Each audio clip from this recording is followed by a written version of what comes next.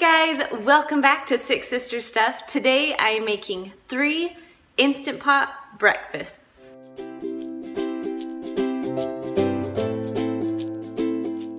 Happy Monday, I'm Kristen. I am sister number 2 from SixSistersStuff.com. Now, as you know, every Monday I'm sharing an Instant Pot recipe, so make sure that you subscribe to us and push that little bell so you can get all the notifications every time I'm making a recipe or sharing a post with you. So today I'm teaming up with Vanessa from the Lemonade Mom. You can find her over there.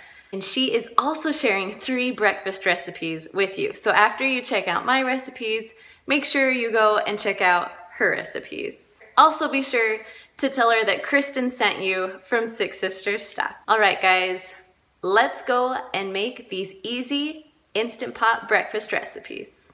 I'm first gonna make German pancakes. I'm starting with 4 tablespoons of melted butter and then just whisking them up a little bit. Then I'm going to add 1 cup of milk. Now make sure you kind of whisk as you do this because you don't want your butter to harden. Then you're going to add 1 cup of flour. Then on top of that, you're going to add 6 eggs. Once your eggs are added, you're going to mix it really well. Oh, I forgot one thing. Don't forget, just add a little bit of salt. Now you're going to mix it really well. Now, after I made my post, the Instant Pot must-haves, you can find it in that little dot in the corner, I got a lot of requests for making things in these awesome pans that I found. So you can either use a glass pan or these pans. So right now I am just splitting my recipe in half, putting it in one pan, put the other pan on top, then pouring the rest of it into the second pan.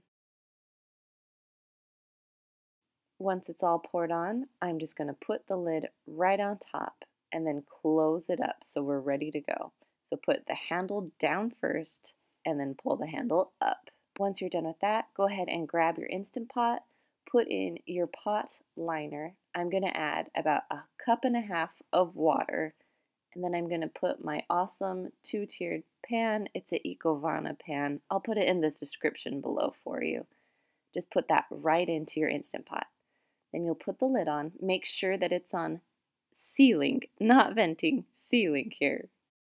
Now it's time to set your Instant Pot. So I just pushed manual and then I went all the way up to 25 minutes because you have to cook those eggs. Once it's done, I did a quick release because I'm not a very patient person, and I pulled it right out of my Instant Pot.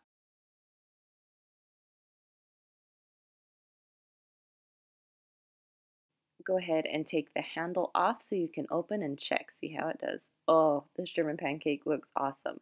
Now it's a little more of a fluffier texture than your normal baked German pancake, but my family absolutely loved it. Now I just added some fruit on top and a little bit of powdered sugar and of course maple syrup. You're first going to take 3 eggs and whisk them all together.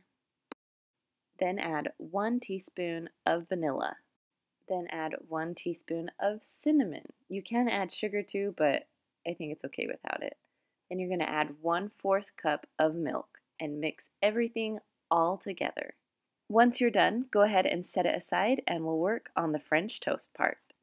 Now I have my awesome 2-tiered pan, the Ecovana pan. I'll link it below, and I'm going to spray the bottom with non-stick cooking spray.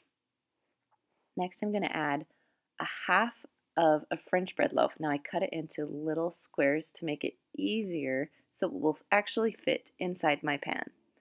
Then I'm going to cut up 2 bananas and stick it on top. Now spread them out a little bit so you can get a banana in each bite. Here's my second banana and I'll just throw it on. Now if you want to use a glass pan, you can. I would half this recipe when baking it in a glass pan. I then added 2 heaping tablespoons of brown sugar. And then this is my favorite part. You grab a little bit of cream cheese and you're just going to put a little bit of cream cheese all over the top of your French toast. Now it's kind of hard to get off the spoon, but trust me, it'll be worth it.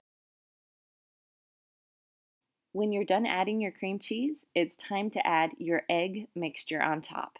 Now you're just going to try and spread it out the best you can so you can get all of the bread underneath the bananas.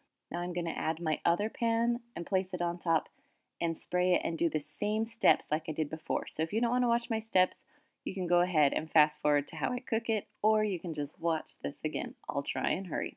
So I added my bread. I'm going to add my bananas. And now it's time for the egg mixture. Now, I'm sure some of you would say, you should have just doubled it. I was planning on just using that small amount, but then I realized I'm going to need 3 eggs and milk for each level. So now I've added my milk, my cinnamon, my vanilla. I'm mixing it all together, so I'm ready to go. Now back to the French toast. I'm adding 2 or 3 heaping tablespoons of brown sugar because it just makes it taste so good with the bananas. Now I'm just adding my cream cheese on top. And we are all ready for the egg mixture. Again, pour it on top, spread it out the best that you can. Now I'm just going to put the lid on top. Now make sure the one with the handle goes first so you can just pull it right up. There you go. Now I'm going to add about 1 cup of water to my Instant Pot, and then I'm going to stick my double pan right inside. Now you're going to close your lid, make sure that it's on sealing, not venting. Now I push the manual button and go all the way up to 25 minutes. Now I did a quick release because I am doing a house showing right now, so you get a different angle at the moment. So I'm going to pull the lid off and pull out my pans. I've decided that trying to sell a house and make recipes, well, film recipes at the same time, sometimes can get hard. So now I'm going to unlatch it and take the lid off to see how it looks inside. All right, let's see how it looks. Oh, it smells delicious. It's not the prettiest looking thing, but just wait. I mean, brown bananas never are pretty. So now you're going to take a spoon and just spread your cream cheese all around the best that you can. Then you're just going to take out a piece, and I like to serve it with syrup, powdered sugar, and pecans on top. Now for my last recipe, Instant Pot oatmeal. Now I have a very special 1-year-old helper helping me today, so I apologize for her little feet in this video. Now this oatmeal is so easy that even my 5-year-old can make it. So you have 1 cup of oats. I just used normal oatmeal, but you can use steel cut, you can use whatever you want. And then I added 2.5 cups of water. That's the perfect amount for me. Some people add 3 cups. That's a little too wet. At least for me. I'm kind of picky about my oatmeal. All right, then I'm just going to put the lid on. Make sure you're on sealing, not venting. And you're going to push manual and go all the way down to 6 minutes. You heard that right. It's only 6 minutes to make this oatmeal. Now, I let this recipe release on its own for about 10 minutes. So when I pushed venting, there was nothing else to vent. So this is the texture of my oatmeal. I think it is absolutely perfect. You can make this oatmeal single servings and split it in half, or you can make it for a ton of people. So when I had family over, I made about 6 servings of this and did an oatmeal bar full of brown sugar, fruit, raisins, you name it, it was in my oatmeal bar. All right, you guys, that is all I have for you today. I hope you enjoyed these 3 Instant Pot breakfast recipes. Now, if you haven't done so, be sure to subscribe to our channel. And of course, check us out every Monday for a new Instant Pot recipe.